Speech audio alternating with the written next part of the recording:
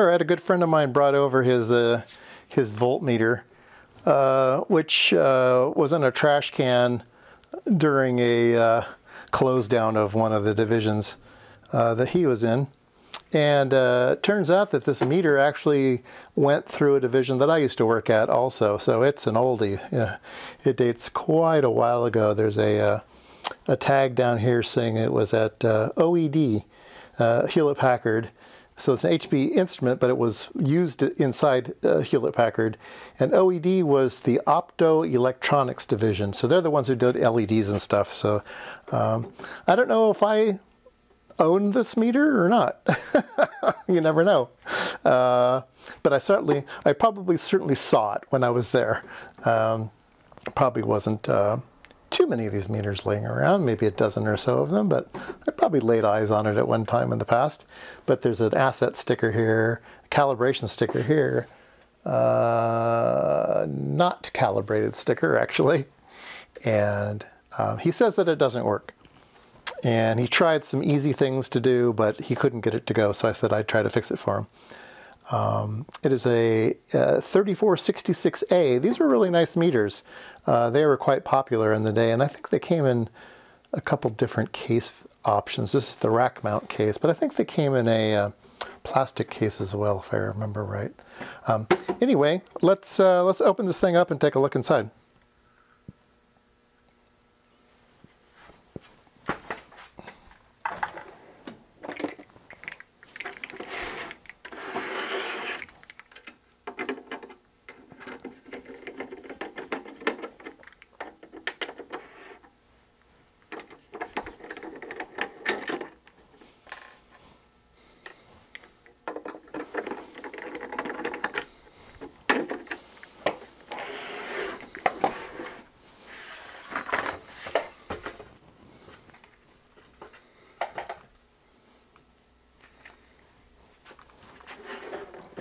Right, it's just two screws in the back, I think, holding this thing together. I think it'll come apart now, once I remember how to take this thing apart. I'm pretty sure that's all you have to do.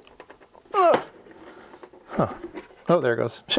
All right, just come apart. All right, so just a plastic top, and yeah, there we're inside. So we can take a look in here. There's no HPIB on it, so this is all just for the voltmeter. So it looks like there's some type of digital IC here and some digital board. So it's probably a counter.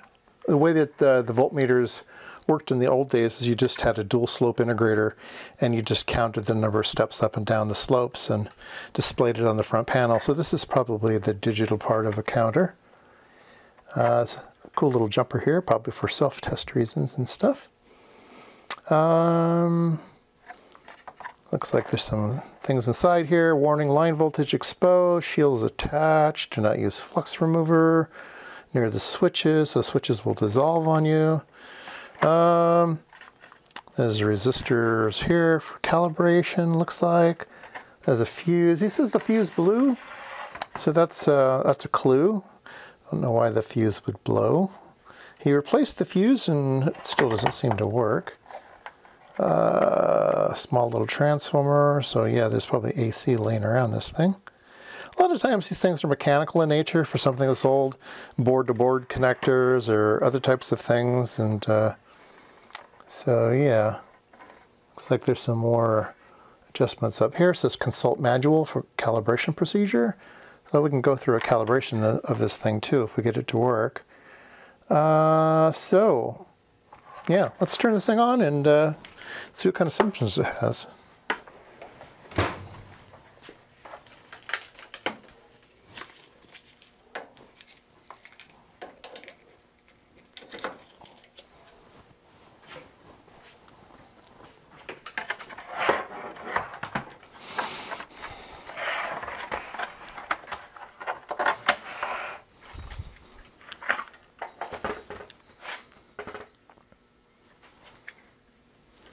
All right, 1, 2, 3. Well, the LEDs light up. Oh, that doesn't look good. That doesn't look good at all. It's doing all sorts of weird things. So we'll put it in volts mode. Oh, it's making noises in the back too. Can you hear that?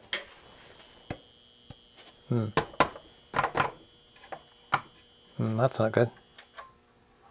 That's a relay doing something funny, maybe?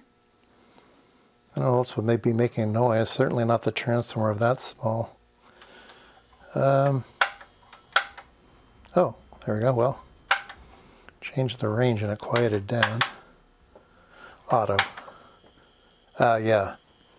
I hear it now, so it's trying to auto range. So yeah, this thing's real messed up. Okie dokie.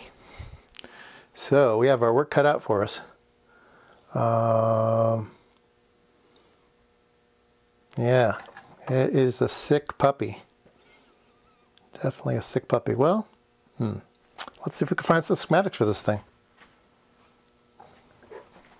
All right, I thought I'd take the bottom off since we're going to be needing to get into there also, and I found that the thing's completely shielded on the bottom, which is nice. There's a big aluminum plate along the bottom, so that is a nice feature. I noticed there wasn't any plate on top, but that was just a digital section, and there was a there's a screw there. Yeah, there's a screw down there. So this thing needs to come apart in order to get it apart. There's a screw here that takes this digital card off, and then there's additional shielding on top, and then there's a screw down below that allows us to take that bottom shield off. So yeah, all right, well, I thought I would just get it ready, but let's go find the schematics for this thing. Okay, I was able to find schematics. I've started to remove some of the parts. So there was a, let me remove the power on this thing so I don't screw anything up. So there was a shield in here. I think I can show you that. So there's a shield that sits in here that shields all the analog circuitry, and there's a shield on the bottom. So all of this analog circuitry is shielded really, really well. And then there's the digital board that comes on top here that there's a connector for the front panel and then a connector from board to board, so that sits on top. So I think this is the display driver, best as I can guess now. And the actual chips that do the DMV stuff are down here. There is an A to D here. It's an AD53. What is it? A 536, AD536. So it's a small one, so it's probably an 8-bit AD or something like that. I thought I would start troubleshooting it. And first thing you always do is take a look at the power supply, especially when it blew a fuse and it didn't. That kind of gives me a clue to maybe what's going on, but we'll test my hypothesis. Let's see, let's get this out of the way. All right. So it's laid out really nice. Power supply section's down over here. And there's some test points over here. They're marked +7, +5, -7, and -2.6. And then there's a +6.3 over here. So we got a lot of things we can measure. So let me find a power cord. Okay, plug in the power cord. And we will turn on the DVM. All right. So nicely, there's a ground test point right here. And I will turn on the power. And we'll measure these test voltages, -2.6. Measuring -2, that's a bit odd. -7 is measuring -5.3. +5 is measuring 3.8. +7 is measuring 5.4. And +3.6 is measuring 5.3. And then there's some capacitors here. This capacitor has -18. This capacitor has +13. And this capacitor has 11. So you'd think everything was just fine. But because all the voltages are low, it could be that we're not seeing the whole picture. So let's hook up an oscilloscope so we can see if these capacitors are actually filtering or not.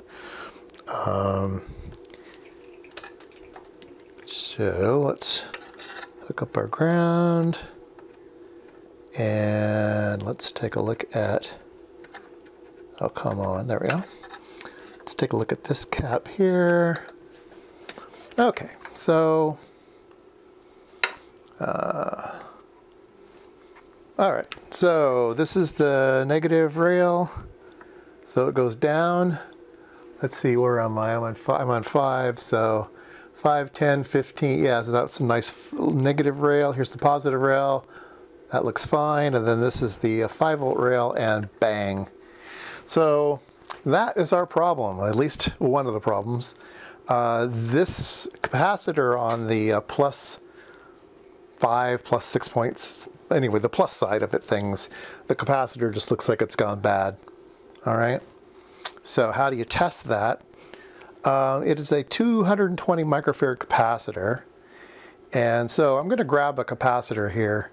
This is just, sorry it's not in focus, but this is just a random capacitor. This is a 100 microfarad, so I'm going to put 100 microfarads across that bad one. I'm going to leave the bad one in circuit, and I'm just going to pop this one in there, and I'm just going to hold it by hand carefully without shorting anything out, and look at that, it went away. So just an extra 100 microfarads and things are looking good. So I think what we'll do is we probably should replace all 3 capacitors just because of the age of this thing, and since we have it open. So there's only 3 electrolytics in the whole thing. So yeah, let's replace those 3.